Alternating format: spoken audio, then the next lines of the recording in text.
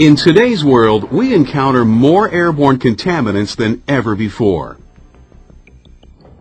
That's why in the United States alone, more than 5 million workers wear respirators on the job.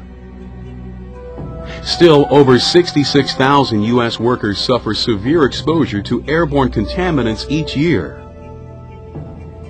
which can lead to blindness, lung damage, cancer, asbestosis, and other serious illnesses.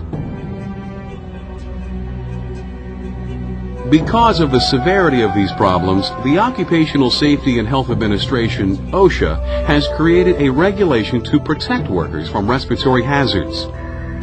The regulation can be found in 29 CFR 1910.134. One of the things the regulation stresses is learning about respiratory hazards. They fall into 3 major groupings: dust, mist, and fumes, gases and vapors, and oxygen deficiency and temperature extremes. Dust, mist, and fumes are tiny particles that were once parts of a larger mass. Later, they were separated from their parent substances and became airborne. Dust is produced when solid objects are broken down into fine particles. You can see this in woodworking, crushing, and grinding processes.